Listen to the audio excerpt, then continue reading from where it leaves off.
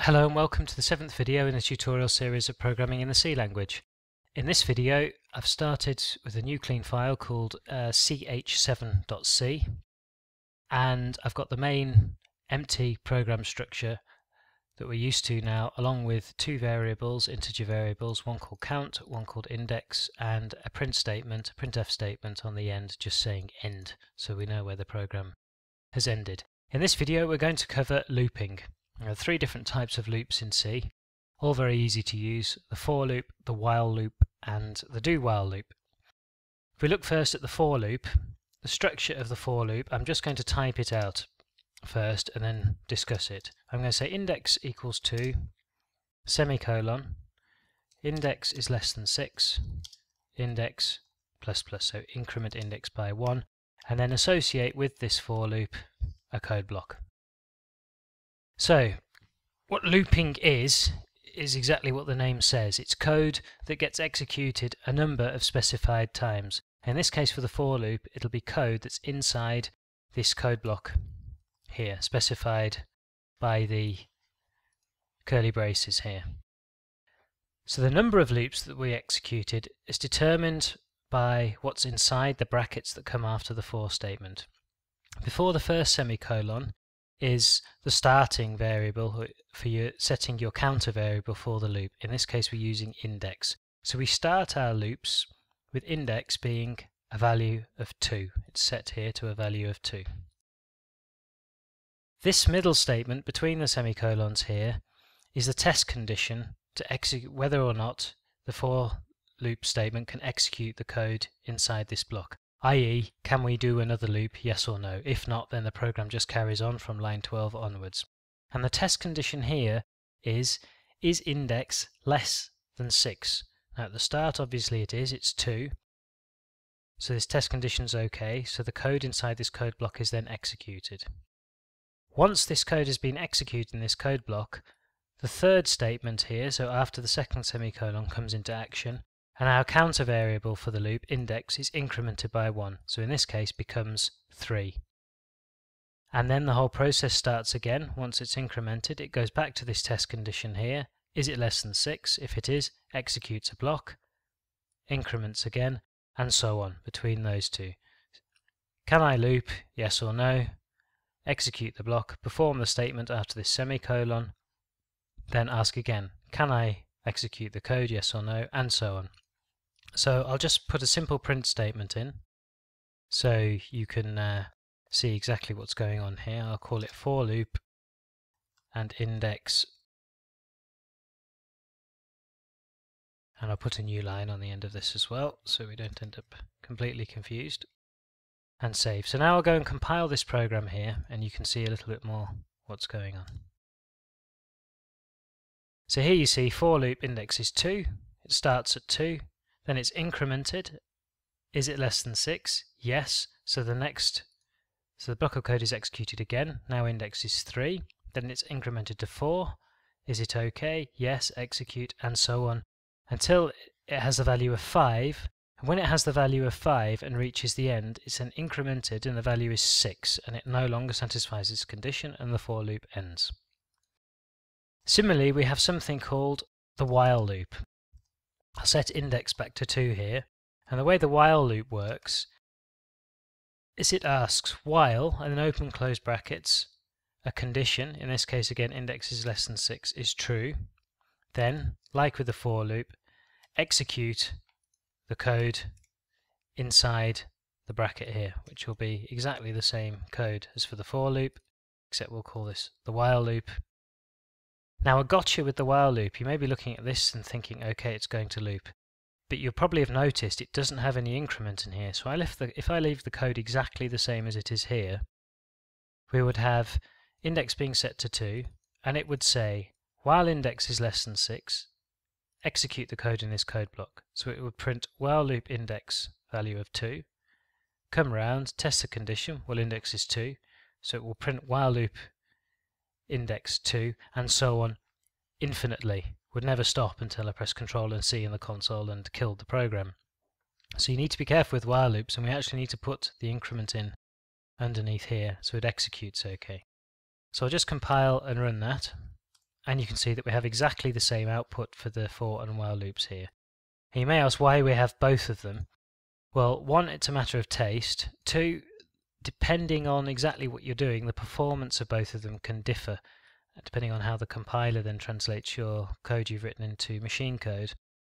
And also, you'll see in a bit when we look at breaking out of loops and continuing loops, there are applications where the while loop is more suited and easier to read than the for loop. I personally often find the while loop easier to read than the for loop. But essentially they do the same thing.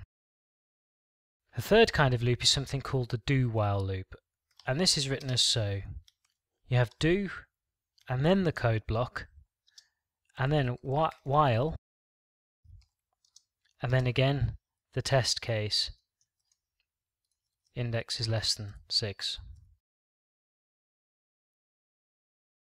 Oops, sorry, that should be index equals 2. And I'll just put exactly the same codes from the while loop in here with the increment and call it the do while loop. Okay, so if I now compile this code, and I've forgotten to put a semicolon on the end of here,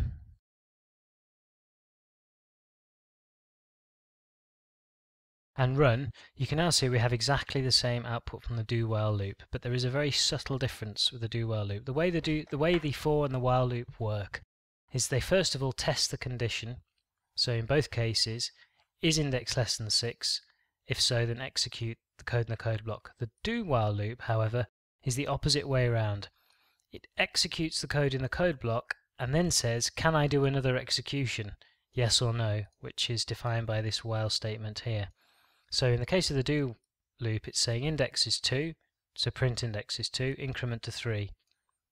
Is it less than 6? Yes, and so on. So at the moment it gives us the same output, but let's look what happens if we say in the for loop, index is 6 to start with, in the while loop, index is 6 to start with, and for the do while, index is 6 to start with. Now, because index is starting with 6, the first question the for loop asks is it less than 6? If so, I can execute the code block. Well, it isn't less than 6, so nothing will be printed. The same for the while loop, index is 6. The first question is index less than 6? No, it isn't, so nothing will be printed. But the do while loop, index is 6, will then print index is 6, increment it to 7, and then say, is it less than 6 so I can do another loop? The answer is no, so we'll actually get a line printed here from the do while loop. And here you can see when I run the program, we've got one line printed with the index value of 6. So it's a very subtle but important difference between the for and the while loop and the do while loop. And you might ask yourself, why would I ever want to use the do while loop? Well, there are plenty of circumstances where you absolutely want to execute some code, but depending on the result of that code, you might want to keep executing that code again and again and again until a certain condition is satisfied, but you do want to execute that code at least once. In that case, the do while loop is applicable. Okay, there's one more little thing to look at with loops, and that is breaking and continuing. I will now use the count variable. So I'm just going to type in here count and the semicolon and the format specifier, and count here as well on this print statement, so we increment, and I'm also going to increment count here and set index back to, set it to 0 in this case. So if I compile this program and run it, we get count and index being the same, but the test variable for this while loop is index.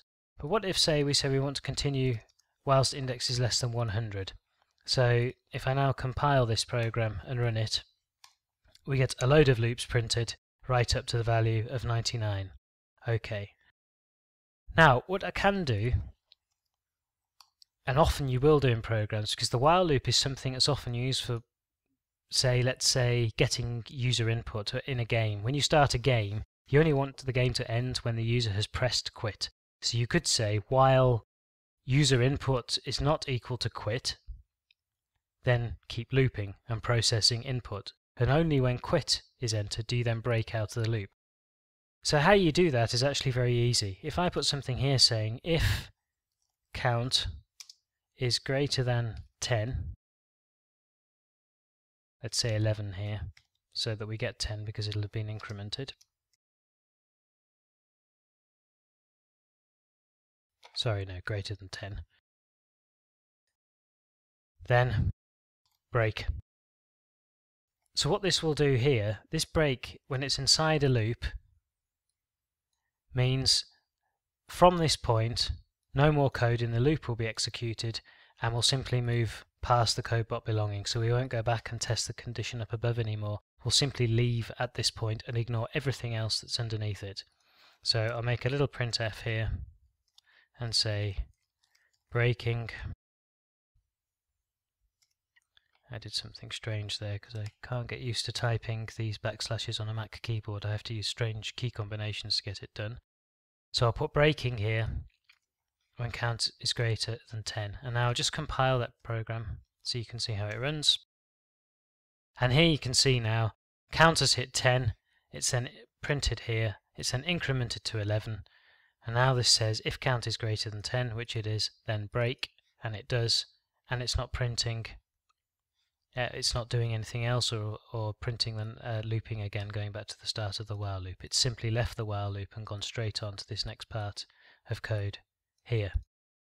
Okay, so that's one interesting thing that you can do in loops, and one essential thing often is to break out of loops. And like I said, the while loop is often used for conditions where it will keep looping infinitely, and there'll be a number of statements inside the loop that says if a certain condition is satisfied, then do something and then break out of the loop.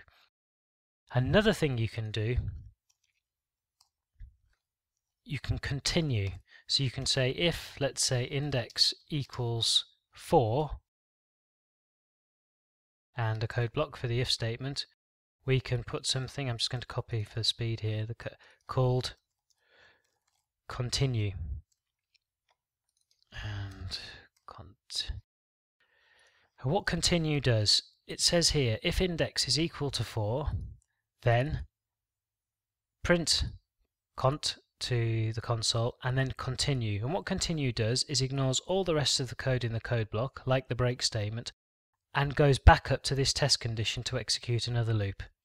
So what it won't do in this case is increment count. So count will actually stay the same, but index has been incremented. So if I then show you this by running it, compiling it and then running it, you'll see here that we've got our continue here. So we've got index 0, count 0, 1, 1, 2, 2, 3, 3. Index is then incremented, so it's now 4. And then we continue, so we don't get to increment count. And the next time we then start the loop, you can see that index is 4, but count is still 3. And then when count hits 10, it's then incremented, so it's 11, and then we break from our loop. So that's how you use continue and break statements in loops.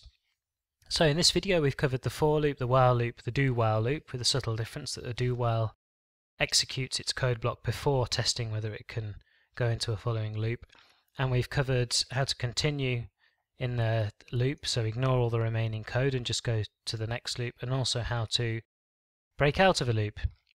Good, so that's the end of this video. In the next video we'll have a look at responding a bit more to different types of user input and using this input to play a little bit with looping and variables, and then the video after that will then start moving on to looking at arrays. Thank you very much. I hope the video made some sort of sense, and see you next time. Comments, questions, criticisms welcome as always on YouTube.